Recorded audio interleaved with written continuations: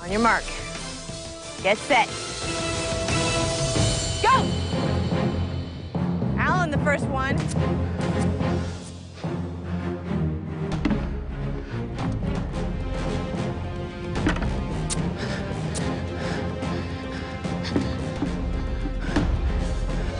Here comes Alan back with 3. 3 for Rudy, 3 for Rebecca, and now Daniel. Rebecca and Daniel in 3rd place. Rudy right behind Alan. 5 tennis balls.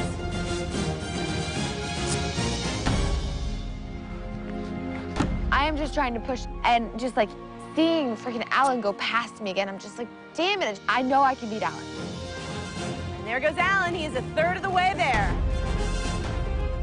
Rebecca definitely 1/3 of the way there. Right behind Alan. Daniel's 1/3 of the way there. Rudy right behind him. We've been at this for 5 minutes. Everyone fighting for a 1-pound advantage. Alan's halfway there. Daniel, Rebecca are still fighting for it.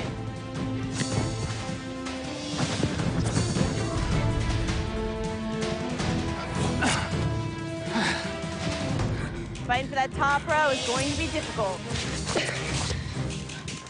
Everyone now having to take a run and jump. Here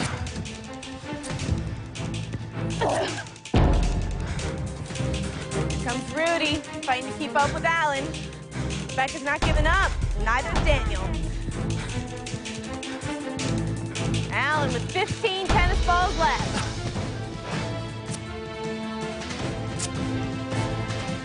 Daniel fighting to get that top row.